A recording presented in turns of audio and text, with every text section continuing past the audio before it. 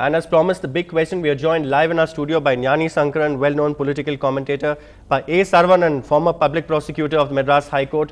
Also joining us through our OB van is Khushbu Sundar from her residence in Santom. Khushbu, as we know, is a close friend of Kanimuri, DMK party member and a well-known actor. Thank you very much for joining us, Khushbu. Also joining us from our studio at the Hindu office is T. Ramakrishnan, senior assistant editor of the Hindu.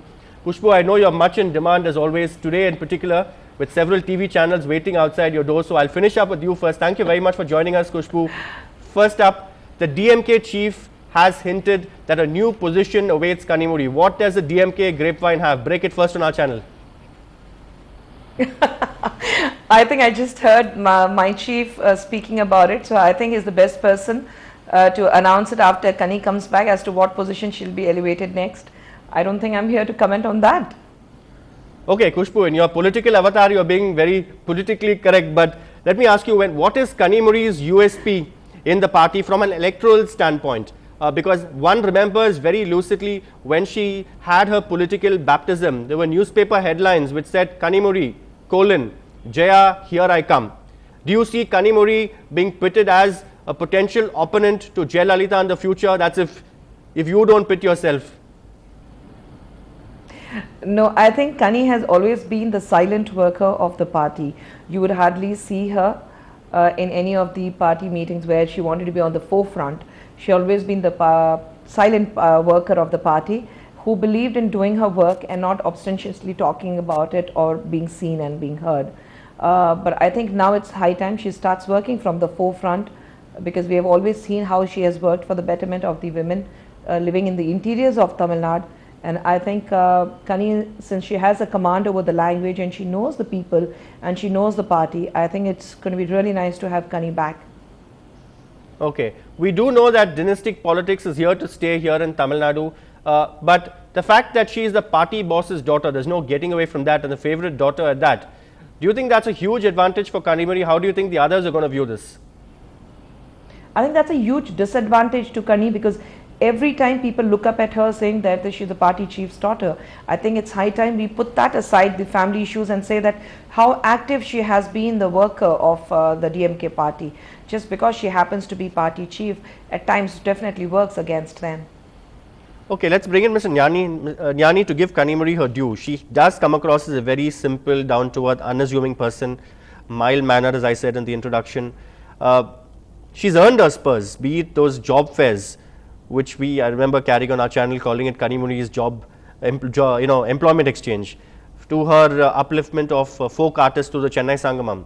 She has really proved her mettle. So, is it a disadvantage? Because she said that my biggest disadvantage even in the court is that I happen to be Karunanidhi's daughter. No, in fact, whatever advantage she had so far had been only because she is Karunanidhi's daughter. Any other Kanimuri, daughter of somebody else, would not have been made a party MP at all. You can find it out from the party itself. How many other women in the party ever had an opportunity to become an MP like this?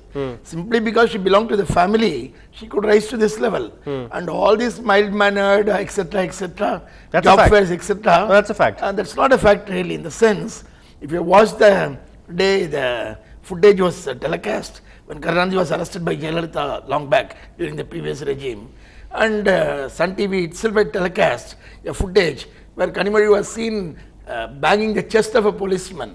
They just removed. Was it her or somebody else? Huh?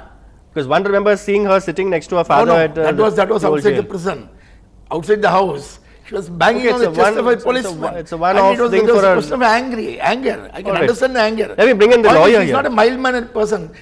She has an excellent PR mission all the time working. All right. Let me bring in Saravanan here. Yeah, Saravanan, would you as a lawyer advise Kanimuri to speak to the press? Do you see her giving interviews now? Yeah, certainly, Sanjay, certainly. Her lawyers will not put any not about the case, not about the case, exactly, but her present experience and what has, made her out of what the lawyers will give her the green signal to go to the press. Yeah, that's what, let's, probably they would say that they would ask her not to talk about the case, the intricate details of the case, but definitely she can speak about the experiences she had encountered during her present term. That will be enlightening, Sanjay. All right, Khushbu, back to you now. Did you manage to speak to Kanimuri? We know she spoke to her father soon after that bail order came out. Did you manage to speak to her today after the verdict came out?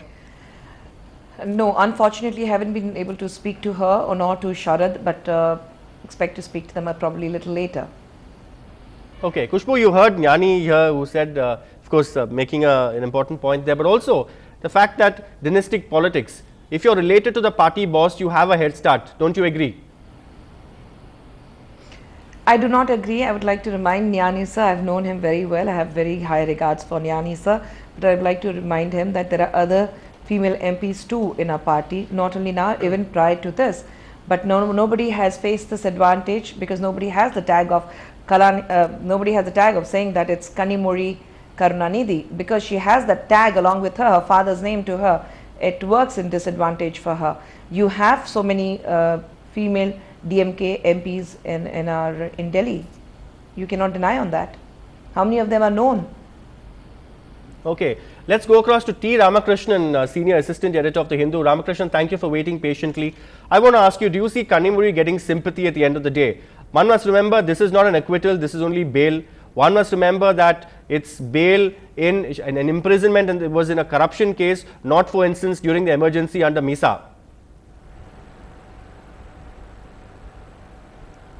Yes, you are right. So I tend to watch things. That is, it is too early to comment whether she will become, she will emerge as a leading light of the DMK.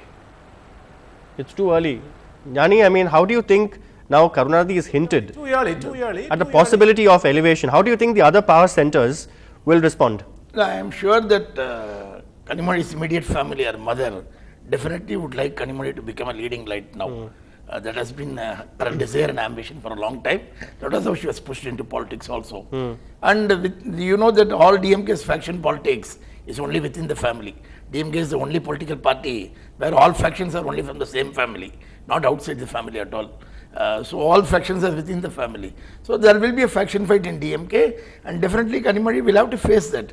And let us also remember, she can't be made a martyr now. As you pointed out rightly, she did not go to jail because of a MISA or emergency or on people's issue. It's a case of allegation of corruption, and one can't make a martyr out of somebody coming out on bail on an issue of corruption. The case has to be there's heard. a presumption of innocence until guilt is No, proved. that is always there for everybody and anybody. But question is, But again, when it comes to, in this case, even in fact, the judges also had many, in fact, Ram Jitnani said the judges are playing to the gallery. So earlier also we had a discussion saying, is Kanimozhi a victim of perception? Yeah, that's what I would like to interfere at this stage. See, if bail has been granted, within a month or 2 months, definitely, what Mr. Jnani says would be right. She would not have been a martyr, because she would have been, said, but after 6 months being in prison, for apparently during the last discussion, we said like it's media perception. Even now we feel that, she was inside only because of media perception for the past 6 months. Definitely, it will tug the emotions of the people. Kushbu, let us look at another case of Ramalinga Raju of Satyam Computers. Ramalinga Raju was in prison for 35 months before being given bail. And Ramalinga Raju's, the allegation against him is that he misappropriated his own company funds, not public funds. Here Kanimozhi, But that's public. That's public funds. It's public funds. very No, but indirect- Ramalinga Raju is not a very no, No, Ramalinga Raju is not, politics. no, It's not in Ramalinga politics. Raju, Ramalinga Raju is not cannot in become a politics, martyr. and she has not been No, gone to he was prison there for because he was in 35 politics. but Ramalinga Raju. But Ramalinga Raju, no, but Ramalinga Raju is not a, No, but no, that's Ramalinga what- Raju no, is not a no, woman. irrespective He's not a of woman. He bail doesn't period. have Exactly. any relief under 437 We of are the talking about CRPC. He doesn't have a equality small here. child. See, We are that's talking right. about See, equality. Kushbu, do you think Kanimozhi is a victim of perception? In a way, yes, she is a victim of perception, because I think since the day Kanimozhi was arrested, people have been talking about it. Every day there was a news, any news, even if Kani was sneezing, that was a breaking news, I think, on the media. So I think that's a problem. That's her problem. But I said earlier, being the daughter of the chief, that's her minus, and it all depended on the perceptions. Yeah, Ramakrishnan, if you can hear me, sorry, I've got a bad throat. But do you think Karunanidhi's affection for his daughter is enough to stand her in good stead? That's right. That is, I think, in terms of moral and emotional support, is fine. But if Kanimozhi has to emerge as a political leader, then she has to do much more. That is, politically speaking. That is, it's not the so and so's support alone will not take you to greater heights. So I think at least now she will emerge as she will play a bigger role. Okay, Saravanan, legal worries of Kanimozhi. This is going to be a thorn in her flesh till she manages to get an acquittal if she does. Almost a day-to-day trial. So can she come to Chennai or she'll have to just come over the weekends? That's what Sanjay, I think what I have heard from the media, they have the Delhi High Court has imposed the same conditions as that of what the Supreme Court has put on the other accused persons who were granted bail by the Supreme Court.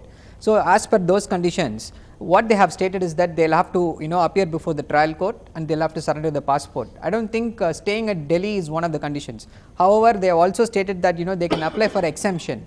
Under 317 of the Criminal Procedure Code, any accused person can always be represented by a lawyer with the permission of the court, so that it is not mandatory that she has to be in Delhi all the time. In the long run, how will it impact her? You have the Representation of People Act. Yeah, that's she right. faces life imprisonment now. So in the long run, how will it affect her political that's career? what she has also been charged with How prevention of long corruption. Is this trial lasting? Trial, that's what 150 witnesses are there, and the trial is almost going on a day-to-day basis, and there are 17 accused persons.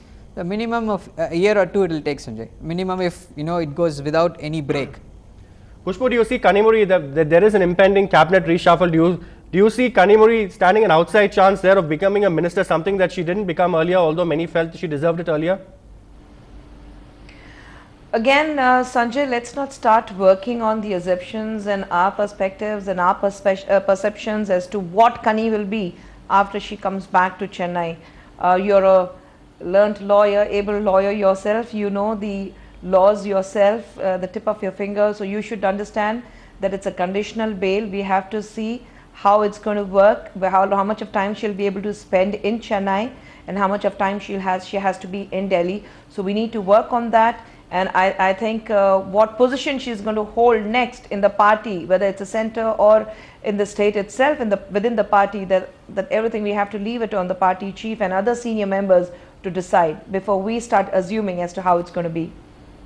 Fair enough. I mean, that's a valid point that Kushbu is making, really, that the DMK is not going to jump the gun, and it's a democratic exercise. You go through a general council. Do you see Kanimozhi at all getting an important post at this stage? There are various posts being talked about, all in the realm of speculation, like for instance propaganda secretary. There will definitely be a clamor for posts. In fact, from Kanimozhi's end, there will be an effort to get some posts, because she has to evolve out of this situation and become more powerful, so she doesn't get into a problem like this again. So there will definitely be a clamor for a post and a power struggle within the party. That will happen. But let us also remember, it is not Kanimozhi being projected as a victim of perception. For that matter, DMK is a bigger victim of perception in the Spectrum scandal itself, and many of the DMK cadres still feel perception. No, that's how you can describe it. If you can give Kanimozhi the benefit of doubt, you have to give the benefit of doubt at a large level to DMK itself. Many DMK cadres are unhappy that Raja and Kanimozhi really were responsible for the debacle in the last assembly elections. Talking of Raja, do you see Raja now, Saravanan, applying for bail? I don't know, Sanjay, whether he'll apply for bail or not. But applying the Supreme Court's order, I don't think there is any impediment for him to come out on bail, because it is categorically stated. However, whatever might be the gravity. Do you see him coming out on bail? Yeah, definitely, definitely. Probably he's. Will he choose to? Will he choose to apply for bail? Yes, because you had the case of Vaiko, which was in a totally different case under Pota, that's right, who stuck to his gun and said, I will not apply for bail. Yeah, that is what Raja has also stated now. He has said that he will, wipe out the case, or he'll demolish the case, then he'll think of coming out of bail. That is his stand now. I think Raja has perhaps his own misgivings about coming out. He prefers prison as a safer place than being outside. Let us remember that one of his associates died in a very mysterious circumstances. So I don't think Raja would like to come out. All right, you've also got the trial now. Of course, they're going to have the trial inside the TRK, but then again they've got an appeal against that. That's what now they have. The Delhi High Court itself has stayed the decision to have the trial in the Tihar jail. I think they are looking out places as per media reports. They are looking at places, in Patiala House Court and other places itself. Okay, let's go back to Kushbu. Kushbu, in fact, Rajati Amal, Kanimozhi's mother, has just arrived in Chennai, at the Chennai airport. She said that finally the truth has triumphed. Now, are we actually being a little too judgmental at this stage? Because as I said earlier, what has happened now is only a bail really and not an acquittal. Do you really see, as a woman yourself, as somebody who's been through, in fact, you were persecuted, hounded for your comments on premarital sex, somebody who's been through, legal hurdles, do you see Kanimozhi as a woman getting sympathy at this stage, at a time when she was locked away in the Tihar prison for 6 months, a 10-year-old Aditya, in fact, separated from his mother? Let's not combine both the cases because both are based on totally different issues. But for Rajati Ammal's reactions, I can understand as a mother how relieved she will be to have her daughter back home towards the weekend. But at the same time, I think the charges against Kani are quite serious, which we have to look into it. We have law, it has been taken care of. But I would just like to remind Nyani sir, where he made a statement on a channel where saying that probably she'll be elevated to a better level so that she doesn't get into a problem again like this. Is he trying to say that being in a position you can play with the law? I just want to know it from Nyani. For that matter, even Raja was a telecom minister. He got into trouble. So the point is very simple. No, that doesn't grant you any immunity. Kushbu said Kanimozhi has been a very silent worker of the party. That's what CBI also says in its allegation. She calls her a co-conspirator, which is a silent work. Which is to be proved. To be a conspirator, it has to be a silent work. It is an allegation, a charge that has been made. That's why the whole case is happening. So only history can judge and time can judge. Yes, them. Let's not point on them and say that they are guilty. They are innocent till proved guilty. And I think when we are having a debate on a channel, it just gives out a wrong signal to say that people who are in an elevated position in any political party can play with law. I think Mr. Nyani will definitely agree with me on this. We need to be a little more careful. People have been playing with law like this. Or I'm not in the party. I think even if it was somebody who was from the opposition party, I would have still said, I think we need to be a little more responsible and say that people who are in political lives can play with the law. I don't think we need to give out this wrong message. Fair enough. Point well taken, Kushbu. Saravanan, again, actually being in an elevated position worked to their disadvantage because in the trial court the judge made a distinction between upper caste and lower caste. Exactly, Sanjay. Now it has become the trend that if you are in a very elevated position, you will be in trouble. Because the media perception is against you. See, if you are let out on bail, it is presumed that because of your elevated position, you are let out on bail. Nowadays, it is like working to their disadvantage. Certainly not to their advantage. Okay, Ramakrishnan, how do you see this really playing out? Do you rule out the possibility of Kanimozhi, because we know that even when it came to a political baptism, she was a reluctant starter. She was not too keen on entering politics. She was content remaining Karunanidhi's literary heir. Do you see the possibility of Kanimozhi now perhaps going into a shell, playing her cards carefully, not really committing at this stage, and playing a wait and watch game till the trial is concluded, until she possibly gets an acquittal?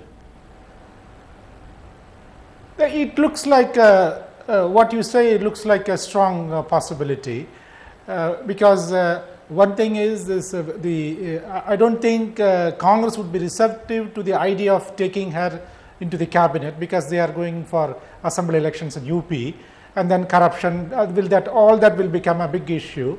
So, and then as Mr. Saravanan says, this if she is given a position in DMK party, again that will also be viewed, that may be viewed rather adverse to the position of Kanimozhi. So maybe she would like to maintain a low profile, maybe doing her coordination work in networking work in Delhi, that is in terms of political work. That's what I mean.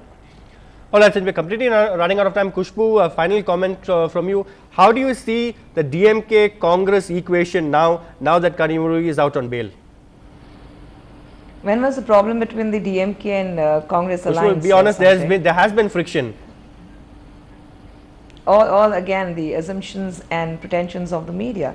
Has the Congress, UPA government or DMK, anyone said that there are the cracks in the relationship? Nyani, you want to? Well, this has nothing to do with Congress DMK relationship at all. They are in a catch-22 situation. Because now the DMK, the reason I'm asking you is that the DMK has in fact put the UPA on the back foot with regard to the Coast Guard stand on the fishing zone, yes, with regard to FDI in the retail sector. But the point is, ultimately DMK and Congress are in a catch-22 situation. They need each other. They cannot get rid of each other either. So they have to carry on with this. So as Kushbu says, they will never openly ever say that there is a problem. They will pretend that everything is fine and hunky-dory. Saravanan, the road ahead for Kanimozhi legally.